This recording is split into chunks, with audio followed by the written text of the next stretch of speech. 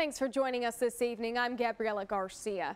Union Pacific's iconic Big Boy steam locomotive arrived in College Station today. It led locomotive 4141, commemorating George H.W. Bush, and soon that train will have a new home.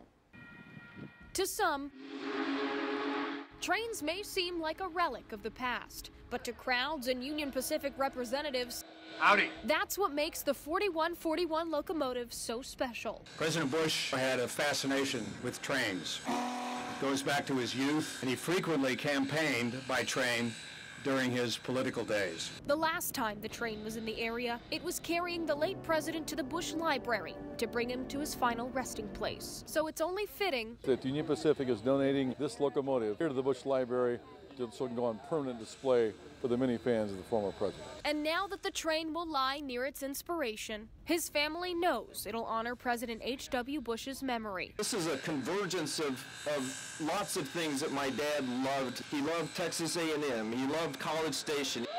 I'll never forget seeing this incredible 4141 locomotive carrying Dad for the last time to his ultimate resting place. And soon, the Brazos Valley will have an even larger token to always remember our 41st president. Union Pacific and the George Bush Library and Museum expect the train's new homecoming to take place sometime next year.